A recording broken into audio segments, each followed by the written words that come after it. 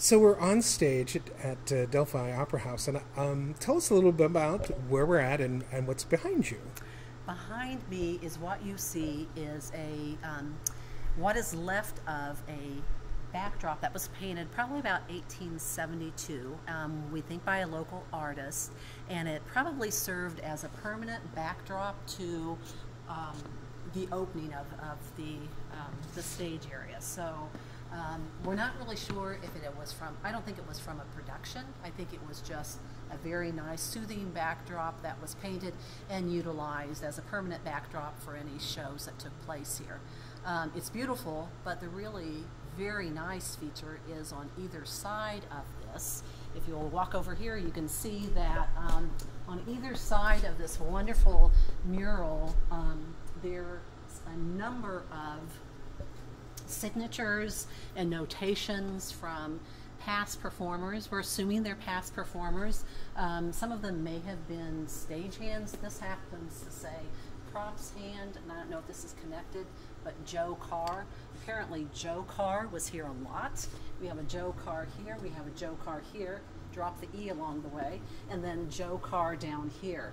And so the dates that you're seeing here, can't read any of these right here, but over here, I love this one.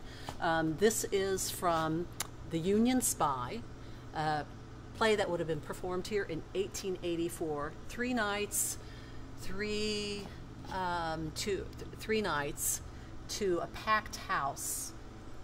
And I don't have my reading glasses on, but it does say something about to a packed house, and then somewhere, aha, here, this.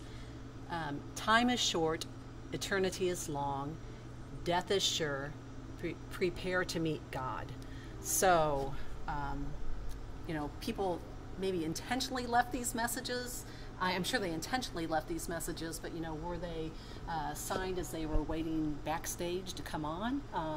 Did they sign this in a way that they knew how long and lingering these messages would be here?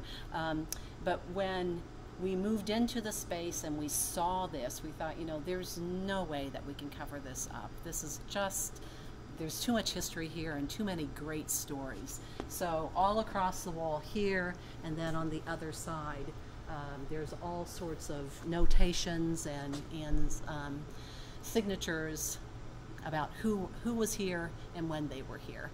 And so to kind of, to bridge what was then and this is now, we, on this wall, which is a new wall, on the new addition of the backstage area, we have our new wall. It's not quite as beautiful in terms of having a lovely scene painted on it, but we do have all of the current performers that have performed in here since the time that we opened in October of this year. So October of 2015 coming into this year. And if you go across there, there's probably some names that you might recognize. We have Jeff Daniels and the Ben Daniels Band. Nikki Rude, someone that is very well known in the Lafayette, West Lafayette area. Scott Greason, Chris Filillo, just a lot of good stuff there and lots of good stuff to come.